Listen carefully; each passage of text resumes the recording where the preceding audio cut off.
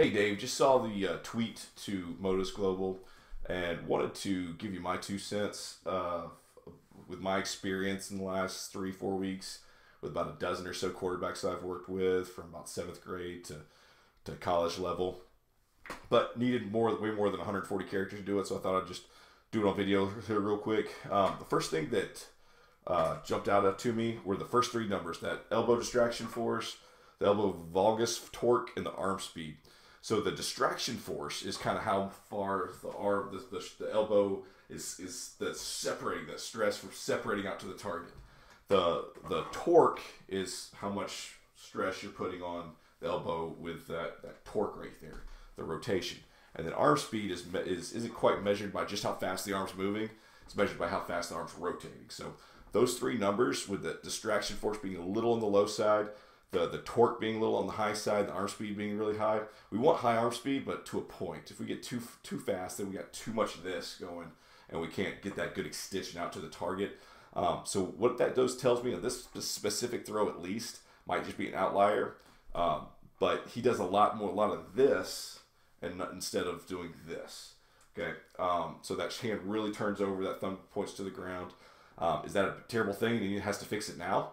I don't know. Maybe he throws better when he does that.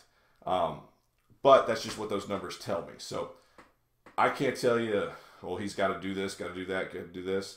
But it does tell me, without seeing actual motion, that he's got a lot of rotation with that arm. Sometimes that's harder to control, harder to keep consistent. Next one's arm slot at 73 degrees.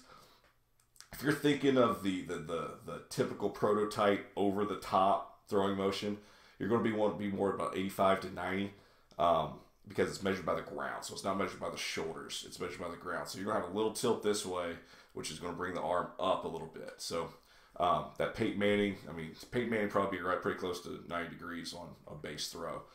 So 73 could be a little low, but he might throw better from there. I don't know. Just something that you can keep an eye on and say, hey, try to get a little higher here. And all of a sudden his velocity jumps up and he throws the ball well and he spins the ball better. Maybe we need to get a little higher. Shoulder rotation. I have actually found a pretty solid correlation between shoulder rotation and ball velocity. So what that's measuring is the shoulder, how far it externally rotates, which makes the arm collapse. So it's going from that L to more of a V shape with our arm right here.